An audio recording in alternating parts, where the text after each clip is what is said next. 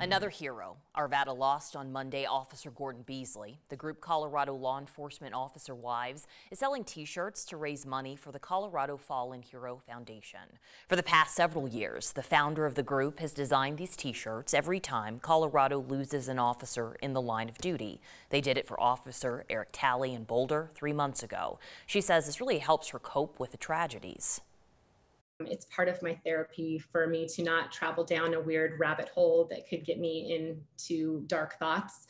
As a police wife, it's an easy thing for me to do. And so I release that upset, that frustration, whatever it is that I have, onto my designs. Officer Beasley's T-shirt has the oak tree planted for him when he was named Employee of the Year. He earned that after biking with a student to school who couldn't do it alone. It also features his motto, "Look for the good in every day." The Arvada Healing Fund has been created specifically for 9 News viewers who want to help through next Word of Thanks microgiving campaign this week. Each dollar given is going to be split without any overhead or processing fees between 2 nonprofits that have stepped up to assist the victims' families and survivors. The Colorado Organization for Victim Assistance is covering all unmet financial needs of anyone impacted by the shooting.